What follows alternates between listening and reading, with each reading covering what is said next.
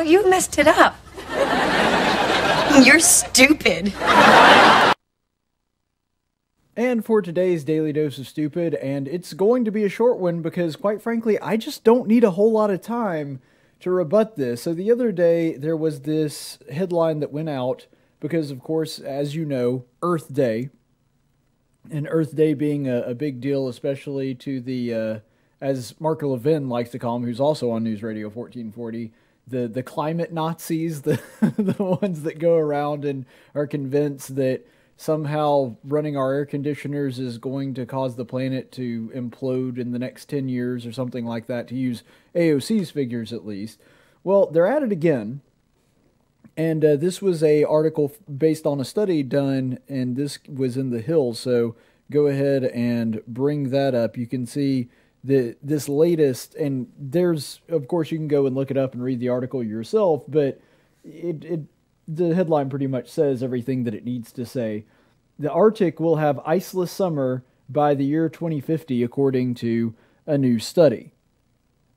Now, the funny thing about this, and really the funny thing about all of these predictions, is they almost always, it's their standard operating procedure to constantly move the goalpost. It's not as though occasionally they do it, or sometimes they come up with a model and they get it wrong, which, I mean, we've seen a lot of models get it wrong here recently, and this actually kind of goes back to something that's going on with the virus that I was having a discussion just today with a good friend of mine.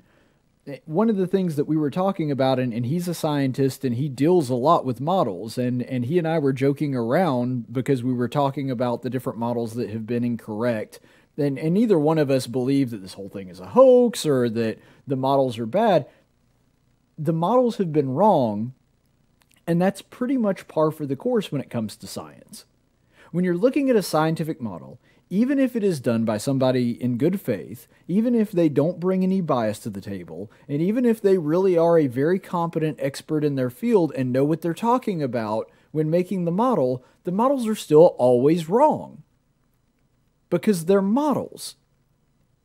And the thing is, models are what you make when you don't have data.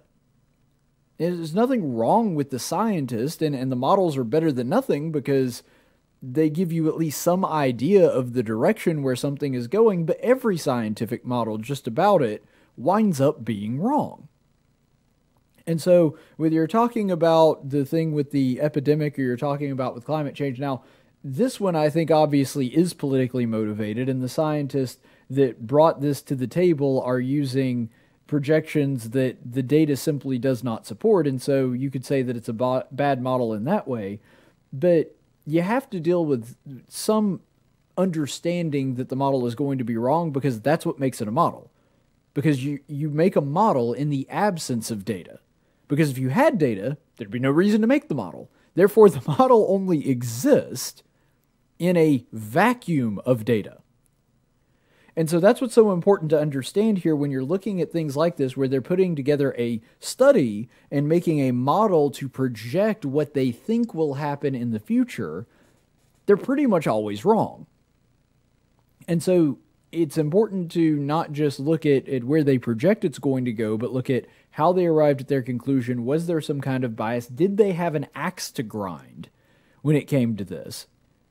And the reason that this model, I think, is ridiculous is because we can use history as a predictor to a great degree in this particular case, because you may remember that this is not the first time somebody has predicted the Arctic would be ice-free during the summer. This was something that has been predicted many times. In fact, you can look at, it's not even a very old prediction.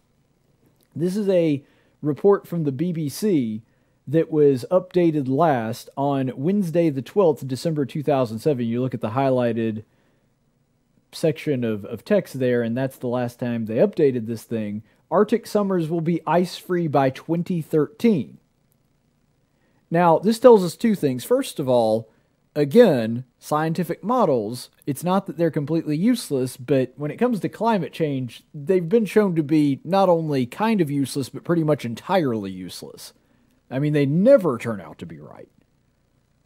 And of course, we have that advantage with hindsight. But the second thing that it tells you, and it should really be informative to us on how we observe models and projections and things that they're talking about for the future, because we're looking at this and understanding that they, in 2007, predicted that just 6 years into the future, 2013, that the Arctic was going to have an iceless summer, which of course, here we are in 2020, and we're 7 years past that and have come nowhere close to that. In fact, the Arctic actually had a record ice growth in 2015. But anyway, looking back at it, they made a prediction that 7 years later wound up not even coming close to being true.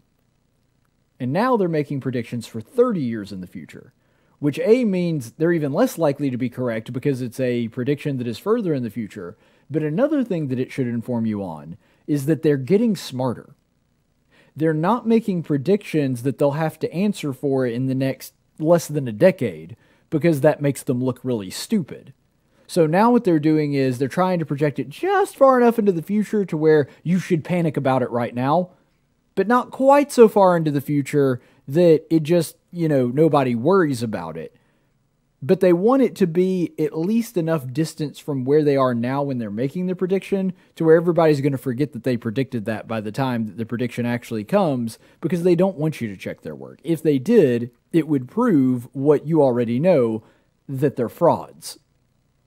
And that's really the issue that they come into, is that they want to make these predictions and never be held accountable or never be called out for the fact that they are wildly off base. And so now what you're seeing is a lot of these projections not taking the AOC model, but instead taking a page out of a better playbook saying, well, let's make these predictions like 30 years in the future so everyone forgets that that's when we made them.